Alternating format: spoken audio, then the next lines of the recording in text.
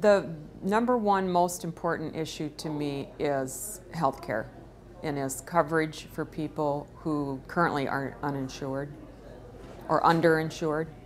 Personally, that is a big thing with me, but also for the country.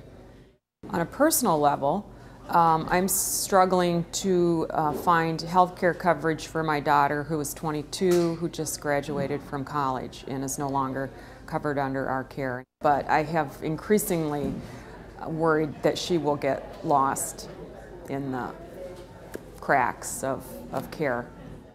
One very valuable insight for a presidential candidate would be the efforts that we go to between the nursing staff and social work to try to link together systems that help these people when they go home. We have people who don't have clothes for the baby, don't have a car seat for the baby, don't have a way to go home.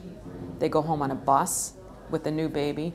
They don't have rent money, they don't have formula, they don't have diapers.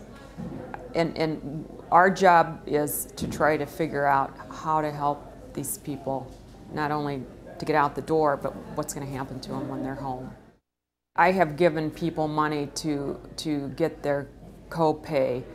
They'll come up, the husband will come up and say, her pain medicines are not covered. I can't get her money from pharmacy because the 3-day papers don't cover, and we're looking at sending somebody home without any pain medication. And I have given people like the $6 or whatever it is so that they can at least have the pain medicine. And that's not infrequent.